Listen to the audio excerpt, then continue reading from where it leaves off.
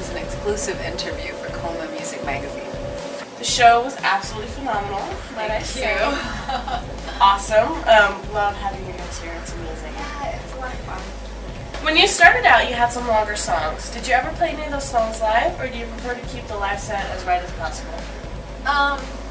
Yeah, that is one thing that progressed on different albums, was that I liked playing live so much, and then I realized that a lot of the songs were about 6 to 7 minutes long, and when you're a support act or an opening act, you only get a half-hour set, so it's really hard to choose stuff. And I started actually compressing or editing the songs down, and then that's how my songwriting structure changed over time too. I really tightened it up to say, I don't need to go on and on. I just want to write a song which is kind of falls under what pop structure is. Yeah. Like, you know, for radio purposes, stuff usually stays under 3.5 minutes. So that's not really my goal. It's just I like the tight structures personally.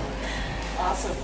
So you stated in the past that you'd like to rework Selling Rebellion. It's been a few years now. Any plans to do just that? No. No? No.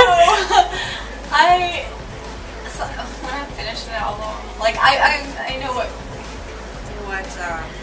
it's not regrets, but sometimes you're like being a kind of perfectionist, going, oh, if I could have just tweaked that bass, I would have done that differently. Yeah.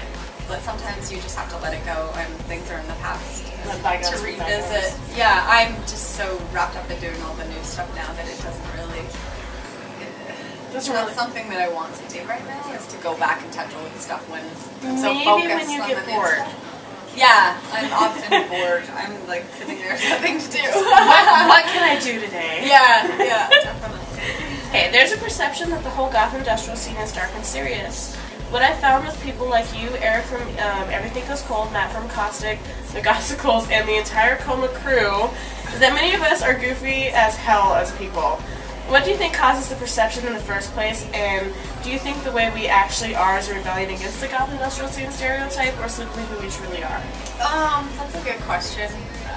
I don't really know where it stems from. It's this want to be dark and mysterious, and that's fine, and some days you have that kind of attitude, and that, you know, that's what you want to present of yourself, but most of the people that you meet are the most laid back, down-to-earth people, and most of the culture they're into is actually just, they like the stompy hard music, but they also love the underground humor and just really quirky.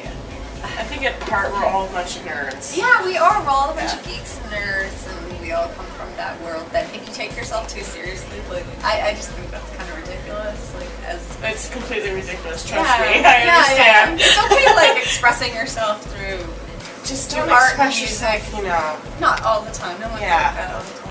Let's talk about covers for a minute. You've covered both the Deftones and Pat Benatar, who are both outside the genre, and you went in completely different directions on those two. Which do you prefer, staying true to the original like you did with Change, or really making your own and bringing it to our scene like you did with Invincible? I usually prefer to make it my own. Like, when we also covered Depeche Mode, and we took slow songs and made them like more electro. Yeah, we like upped made it more like what Ayria would do, like still with passionate vocals. Change was just an experiment in let's do guitars and real acoustic drums, because that was out of our realm and out of our comfort zone, but it ended up sounding a lot like the original, which not as good as the original. I can never do it full justice, and I love when you see comments and people are like, it's not as good as the original, or good. Yeah, no, but people, and I'm like, it doesn't have to be. It's not a competition. It's like we love this song, so this is our it's a tribute. It's not a direct copy. If it was a direct copy, then we just yell at you for plagiarism. And it's actually more pressure to do someone else's songs, right? Because there's just a lot more pressure to live up to. It's always the original, right? Yeah. Okay, so you've been with Alpha Matrix since you started Ayria, and as most fans know, Alpha Matrix is big on remixes. What are your personal thoughts on remixes? Are they the perk of the genre, or would you rather do without them? I think they serve their purpose and they have a place, and it's actually a good bonding thing with a lot of artists because we share each other's music and get to collaborate through remixes. So that's like how I've met a ton of fans, is because we've talked about exchanging remixes, or me doing guest vocals on a remix mix or something, but I personally, you know, I'm kind of sick of it myself. Yeah, I understand. No, they do serve a purpose, and I think it's always interesting to hear what other artists will do to a song of mine or my voice. And I always love hearing it, but yeah, sometimes it's hard to collect all those remixes. Yeah, some are out there. I'm like, okay, cool, understand. So you've spoken in the past about making more videos, but it now has been so long. After Hearts for Bullets, I guess those tracks are probably out. Have you made any new connections for videos since? Might we expect any new videos when Plastic Makes Perfect is released? I would love to do more videos, but I don't think it's not as easy as it sounds. Like even doing the My Device video like that. Now it's like I still think it looks amazing, but even that's a little dated. And that, you know, we tried to keep that under a budget, like finding locations and someone that can do a good job of it, that you're not like just in your basement singing, you know, like singing on your mat. Need to be good. Oh, okay. That's my problem is I don't have that. It's industrial. If you stick to the yeah. old school, it's great if it's in your basement with $5. $5 video. Yes, okay. $5 video. That's not really what I'm going for right now, but so